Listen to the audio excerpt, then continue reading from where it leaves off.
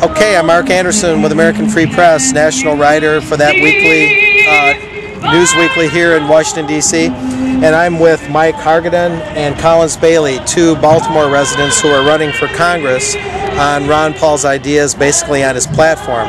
Good day, gentlemen. Good day. We're down in 5th District, which is Southern Maryland. He's up in Baltimore. But I'm in Baltimore. Very good. Okay, so you're in 5th District, Maryland, and 7th District. And 7th District. Right. And we're here at the April 15, everybody's favorite day, rally on the West Capitol lawn being held for Ron Paul.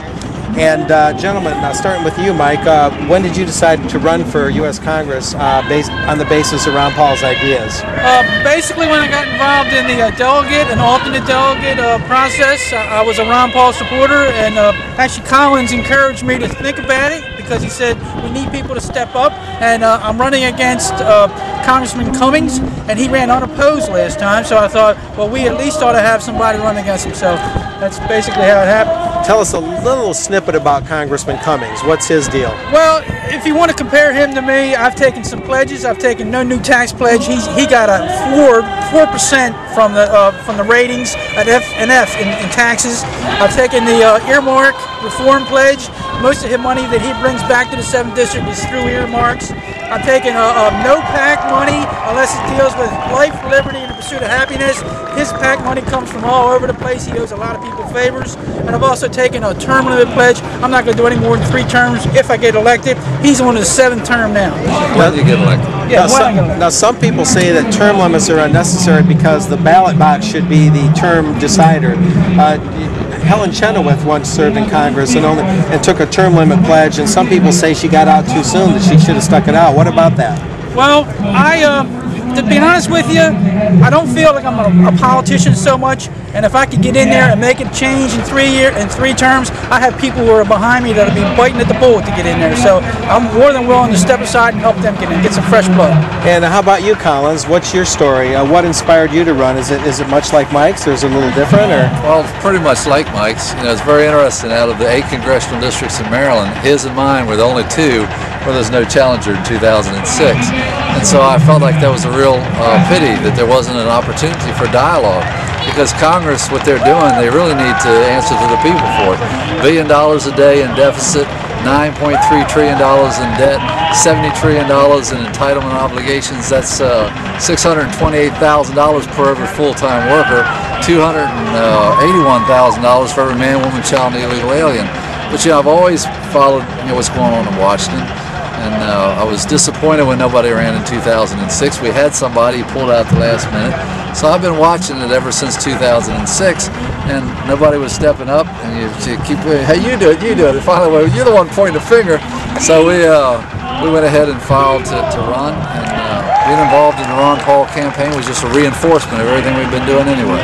Now, it goes without saying you're both Republicans. Right. Yes. Now, you're going to be running. The Maryland primary was February 12th. Okay, and we won our primary. He won his as well. So you both won your primary. Absolutely. Yes. And so then you're pretty much looking good here. Yeah. Well, we're going to be running against the incumbents. And the interesting thing is, I think in Maryland, is that out of the 8 congressional districts, 4 of those came out of the Ron Paul movement. So when the Maryland Republican Party looks at their candidates, they're looking at Ron Paul sitting there. At least 50%. 50% of them. The presence of his ideas and his influence. Yeah. Well, this is very encouraging. Now, what about, you're both challenging incumbents who are both seeking re-election, right? That's correct. Mine is Carrington Hoyer, the majority leader. With the first name? I'm running against Steny Hoyer.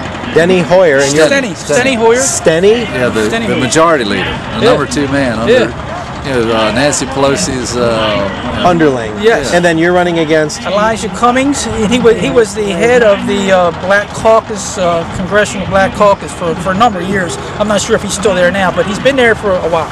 Now, do you gentlemen anticipate, I suppose it goes without saying, but how much of an uphill battle is it going to be to challenge these incumbents? Incumbency is a great advantage, let's not deny it.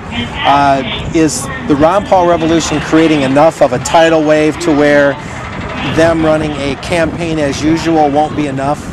That all they have to do is have their name on the ballot and spend their well-heeled money, and that's all it's going to take?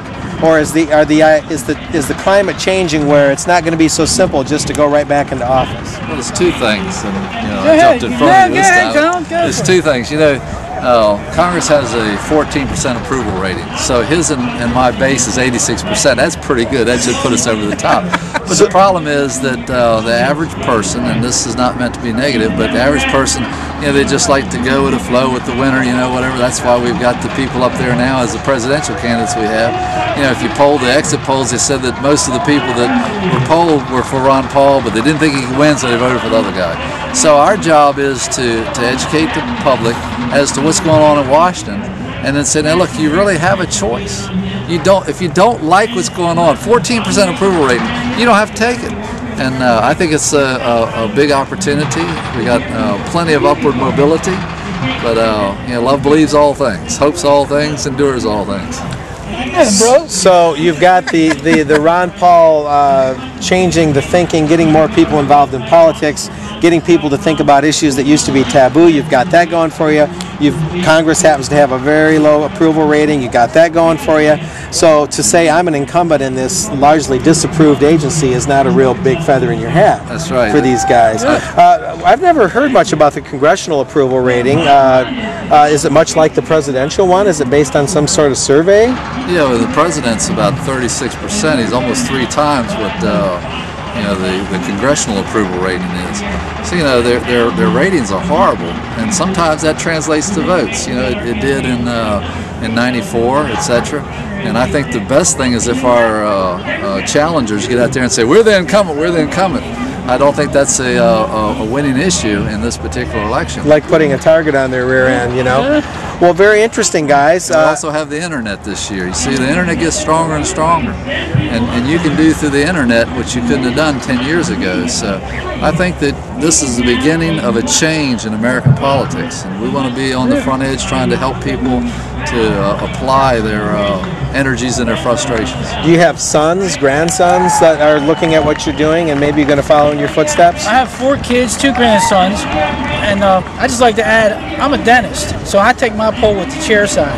And I want to tell you, the people in this country are waking up. They may not have voted for Ron Paul, but they knew he was there, and now a lot of them are wishing they had. And I think there's a sentiment in the country where with the economy and everything going on the way it is, they're looking for something else, and we don't have that Ron Paul marginalization that the media did. We're coming up, and they don't. I don't think they don't even know we're coming. We're like under the radar screen. So I'm hoping it comes a time when we can get in. Last question. I've read about a woman from Upper Michigan and other areas that are also doing what you gentlemen are doing, running for Congress or Senate or even local offices on a Ron Paul philosophy. Do you know of people in neighboring states or other people in other states across the country that are doing what you're doing? Maybe that have been in touch with you, or you've been in touch with them? Is what's happening in Maryland happening? Well, yeah, I just met 4 candidates up there. If you go up behind the line there, they have a special tag there you can wear, and they're set up for that purpose, so we can all get in there and compare notes and kind of help each other. Well, on the internet there's a website, Liberty Candidates.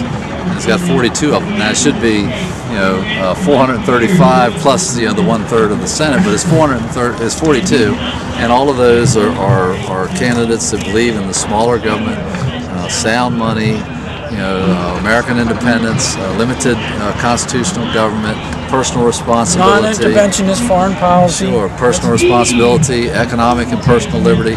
And so, back 2 years ago, I didn't see any of that. In fact, our districts didn't have anybody run against the incumbent. These are these formerly taboo subjects that now can be discussed intelligently. Well, thank you, gentlemen.